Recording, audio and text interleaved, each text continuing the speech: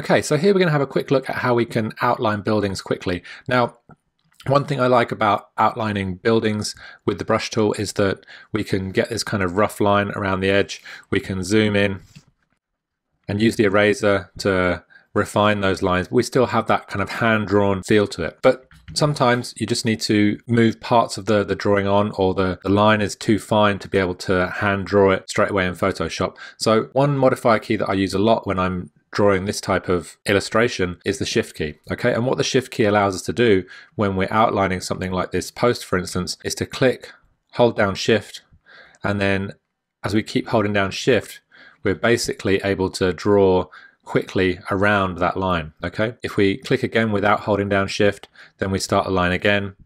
Okay, and you can see we draw these quick straight lines with the brush tool that enables us to work up our drawing quite quickly. That we can always go back in and add some hand-drawn elements to that later, but this will allow us to kind of work around our drawings quite quickly. So you can see here, click, hold down shift, and click again. This means that you can quickly outline your buildings, but also mix it up with some hand-drawn style lines, which will give it a nice look and feel.